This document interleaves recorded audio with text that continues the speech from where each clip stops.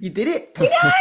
I did not expect that at all. How did you find out? I found out last week. I was just chilling with a friend and I got an email from UCAS saying that there'd been a change in my application. And so obviously I was preparing for the worst. And then it was an acceptance and I screamed basically. And then yesterday I was in a heart transplant lecture, which was so exciting and so great. But I had this like inkling I'd get an email, and then I did. And it was Southampton. So was Southampton your first choice? Yeah, You got unreal. into your first choice, the first attempt. You've absolutely smashed it. Yeah, I can't believe it. To get into one of the most competitive grad unis, your first attempt is just incredible. So well done. How does it feel knowing that you're going to be a doctor one day? Quite scary. I have a lot of friends in healthcare. I've been talking to them. They're like, wow, you're going to give up your life for it. I'm like, no, I'll figure out a way. It just feels nice to know I could literally go into anything now. The whole medical world is my oyster. I could specialize in anything.